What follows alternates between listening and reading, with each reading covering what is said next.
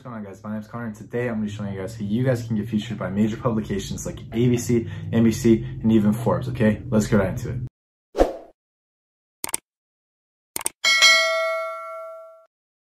Alright guys, so what comes with having a feature in a major publication, okay? So a lot of people just look at it as putting your name out there a bit, having some brand awareness, but there are a couple of other benefits that a lot of people don't recognize, okay? And one of those is referral traffic. So obviously if your article is really credible, a lot of people like it, a lot of people like what you have to offer. If your offer pertains to the people reading it, they're gonna click on that link to your site. And also another benefit is that link to your site, it is a very powerful link when it comes to giving your domain some authority. And what do I mean by that? Having a link to your site coming from a domain that gets a lot of traffic, so let's say Forbes, for example, obviously they have a lot of articles, they have a lot of credibility.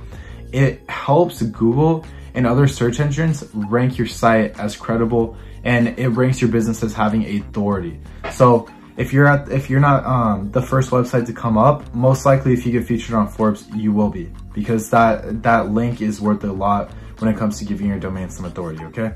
And so I'm not gonna bullshit you guys and say that anyone can just get featured on an article. You just have to message the right people, or there's just like little trick. No, I'm just gonna show you guys the full method that you need to use, that anyone else that gets featured in uses, that actually works and actually gets people on these articles, okay? So the first thing that you wanna do is build a foundation. You don't wanna hop into this with no foundation, with nothing going for you. Like I just said, you gotta have something going for you, okay? You wanna have that foundation where you actually have a business that's making some money. You actually have a business that is worth writing about. And you don't have to be a business owner, but let's say that you're an athlete. You gotta have some people talking about you. And the second thing that you need to do before you consider reaching out to any publishers or getting started in any of that, but don't worry, I'm gonna cover that, is you need to start being social. And what do I mean by that? Let's say you're using LinkedIn. You need to have a lot of connections. You need to have a big network where people already know you. Because that publisher, when they're considering using you as a contributor, they're gonna be looking at, does he actually have credibility? Like, do a lot of people know him? They're gonna be looking at all that. And these are all the things that they consider when they're deciding, hey, is it worth using him as a contributor? Is this article actually gonna do well? Are people actually gonna wanna read about this person, okay? And so let's say right now, you've built your foundation, you've gotten social, you've already had these connections built, and you're ready to go. You feel honestly like you're worth writing about, okay? So the mentality that I need you to have if you actually want to get published by someone is you need to be willing to start local and niche before you go for these big publications, okay?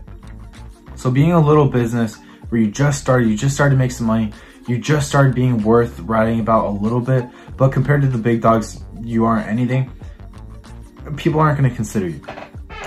You're not going to be able to compete with some of these big dogs that have had a name for themselves for a long time when you're just a startup or you're just an up-and-coming business where you just started to get a name for yourself. And so I want you to be conservative, and what I mean by that is I want you to start going after like a local newspaper rather than Forbes, okay? Because that's being realistic. That's how you're gonna start to be published, and you're gonna be able to ladder up to those big publishers, okay? And how you're gonna find these publishers at your level is you're gonna go to a site called BuzzSumo, BuzzSumo.com. And there you're gonna find a bunch of articles that have been written by many different publishers, and you're gonna be able to see the publishers and compare which one seems to be more easy to get into, and also which one is best for your niche, okay? So once you're there, you're gonna be going through different ones, and on the different articles, most likely there's gonna be an email on there. And so I'm gonna have you reach out to them and build a list. Keep writing down names, keep writing down emails, and just take them down. And figure out which ones you think would be best for you, starting at a lower level, like a newspaper. That's very, very easy. And even if it was ABC is probably gonna be easier than a Forbes, because even though they're a bit higher level and they have some higher up articles, they still have a lot of articles out there that aren't from huge people, okay? So I'd suggest being conservative and really being honest with yourself and where you think you can get published. So before you really reach out to that person and ask them for a favor or ask them to be a contributor, I suggest that you start off by giving them some value or giving them a compliment on previous work that they've done. So you've gone on BuzzSumo and you've seen some articles on what they've done on people similar to you. Like I said previously, they have to kind of be in your niche and you have to feel like, okay, I'm at that person's level. Like if they're gonna write on that person, they're gonna write on me. So I suggest that you give them a compliment. You say, hey, I read that article, it was awesome. I just want to reach out and say, like, that was awesome. And they're gonna respond and they're gonna say thanks, or kind of give them the compliment, but also have like something that they can respond to. Like, oh, do you have any other articles like this? And just see who responds. And you can reach out to these people on LinkedIn, email, Instagram, Facebook, even Twitter. And so just look these people up, because obviously it's gonna say who published it when you're going on BuzzSumo. All right, so you've found a publisher through a media platform or BuzzSumo that's done similar work with other contributors as you are. And you've messaged them, you've given value before you take, so you've complimented them on an article, you've given them some value, and you've honestly gotten to the point where you feel like you can ask them for something, okay? And so this is the time where you're going to need to absolutely produce a killer pitch. And so how are you gonna do this? How are you gonna do this? You're gonna not just rush into it and send an email right when you get that response and right when you've gotten to that point. You're gonna take a day or two and you're really gonna put something together and act like if this doesn't work, then this publisher is never gonna talk to me again. And you're gonna put together a pitch like, not just like a copy paste or sort of like the article that you want written on you, but just like who you are. And you want the focus of that pitch to be why an article on you will do well, or why it will do better than other people that want to be contributors. Because at the end of the day, these guys only care about whether or not that article is gonna do well or not for them. Whether or not it's worth their time, whether or not it's gonna get that traffic, not whether or not it's gonna benefit you, but if it's going to make them some money, if it's gonna bring a good name to them, okay? So once you've gotten that pitch put together, I want you to reread it over and over and over again and make sure that it's good. And I suggest that you only send it one at a time, okay? Hopefully you built that relationship with different publishers. And so you're gonna wanna send it to one person and see what their reaction is to it, especially if it's your first time presenting that pitch. Just see how they react to it. If you go a few days and they don't give you a response, or if they go a week, then you know it wasn't that good or they didn't see it. But chances are it wasn't that good because you were already communicating with them before, okay?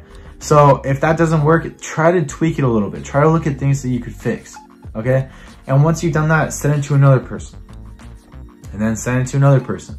And keep getting this feedback and figuring out whether or not the pitch is good or not. Because sometimes it won't be you and your business, it will strictly be your pitch, and you're not portraying the value and how well you think your article is actually gonna do.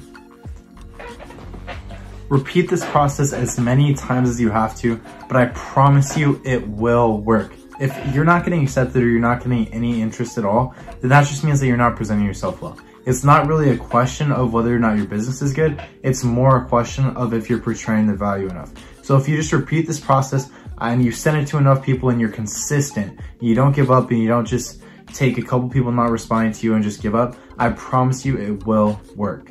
You finally built that relationship far enough with that publisher where you've been featured on their site, okay? So now you can go ahead and go on Google and search yourself up as many times as you want. But after that satisfaction isn't as strong as it was at the beginning, I suggest that you take the focus away that you had going towards the publication and you bring that energy and effort into your business, okay? And what do I mean by that? I suggest that before you go up the ladder with these publishers, I suggest that you go up the ladder with your business, okay? So compare yourself. Compare yourself to the businesses that are on ABC, NBC, and all that. And then compare yourself with Forbes and Entrepreneur and all them. And once you feel like you're honestly at that caliber, then go ahead and reach out to them. Use the same strategy, the same pitch, but you're gonna be already more credible. You're already gonna have a bigger foundation, a stronger foundation, I mean, and you're gonna have a bigger social network. And it's just gonna be a lot easier for these people to consider you. But starting off, let's say that you have a brand new startup, these guys are not gonna consider you up there. So hopefully you gained some value out of this video. If you guys have any questions at all, please reach out to me on Instagram at Connor Langley. I recently changed my Instagram name.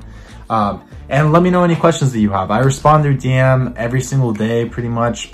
If I don't, then I'll get to you the next day. But please leave a comment, a like, and subscribe, and just let me know what you honestly think of this video, okay? So I've been changing things around. I've been doing a bit more editing. I've been changing where I take my videos, and I've kind of changed like what I'm doing my videos on. So if you guys can give me some feedback, whether it's good or bad, I appreciate it all. It would mean a lot. And until the next video, I'll see you there.